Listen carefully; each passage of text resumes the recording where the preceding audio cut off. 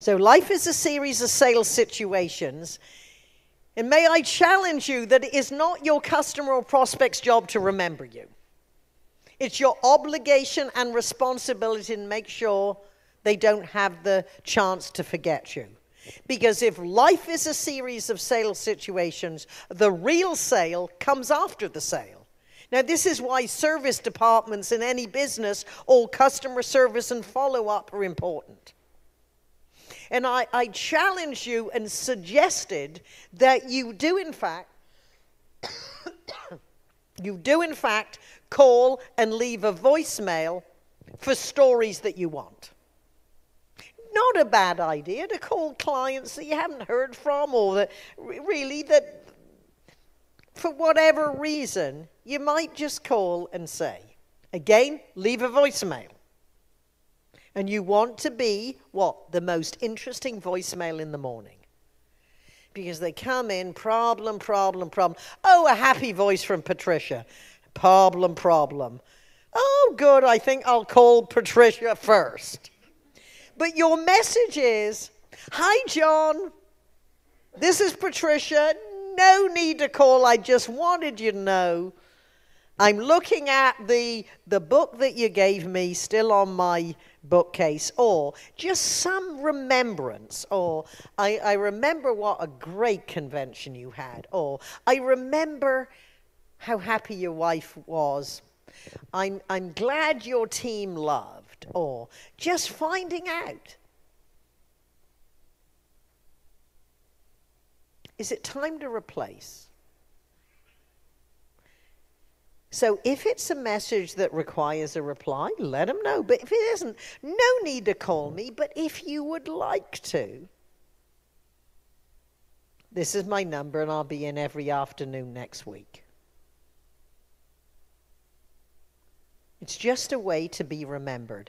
And with social media and our various communication ways, it's very easy to keep in front of your past clients. So it's not a chance. Without consistency, there is no true quality, which is why that I recommend you do have role plays and drilling in your own meetings. So one, you might be at the top of your game. I still challenge you to revisit you focus language, focused on them. Structure your presentation. The skeleton under the flesh of your words is their challenges, problems, opportunities, or interests. You want to take your happy, satisfied clients with you. Tell a good story with characters and dialogue and their backstory. They have to be true. They cannot be 100% accurate, because you're giving a 2-minute version of what might have been a 3-month conversation. And if they were here, what would they say? And look at what you say. Is it tight? Is it precise? Is it specific? Give your spouse permission to tell you if you use a naughty word, because your spouse, he or she, is not going to criticize you if you do not give them permission. Let them know it's because I want to improve and make more sales. And rehearse. My brother, Robert Fripp, is an incredible guitarist. According to Rolling Stone magazine, he is the 42nd best guitarist in the history of the world, living or dead. He played on David Bowie's Heroes, and he has a group called King Crimson. This is their 50th anniversary. Oh, yay! Yay!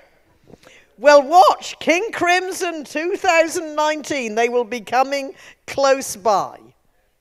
Nashville, good. We already have fans. They'll be in Nashville and I believe Atlanta.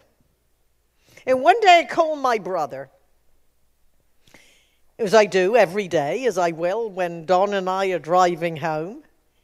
I said, brother, what you doing? He said, well, I'm practicing my guitar while I'm watching a Steven Seagal movie.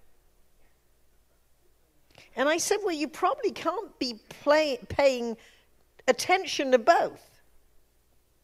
And he said, what I am doing is building a muscle memory into my hands. Because those of you who are familiar with Brothers playing, he plays very, very fast. You can hard, and he does it effortlessly because of his personal discipline. And what I would challenge you is take these ideas that work for your presentations and rehearse to build a muscle memory. I built my career, as Don did in the early days, as a keynote speaker. And what I have found, which has developed my business, was listening to my clients, same as it will be for you.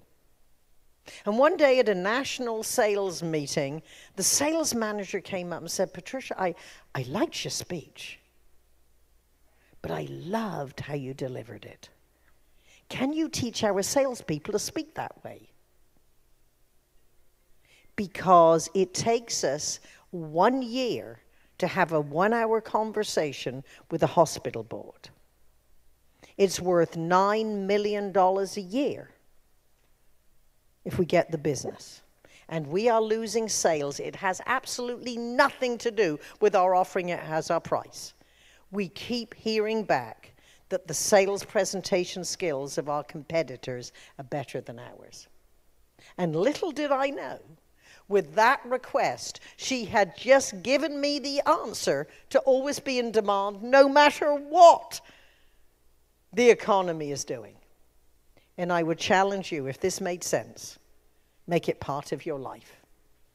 And I will close by saying habits are like railway tracks. They take a long time to get into place, but once they're there, they will take you anywhere you want to go. That is very true with your sales conversations and presentations. I hope you will remember me, but much more important than remembering me, Fripp, remember what Fripp stands for. Frequently reinforce ideas that are productive and profitable. Thank you. Well.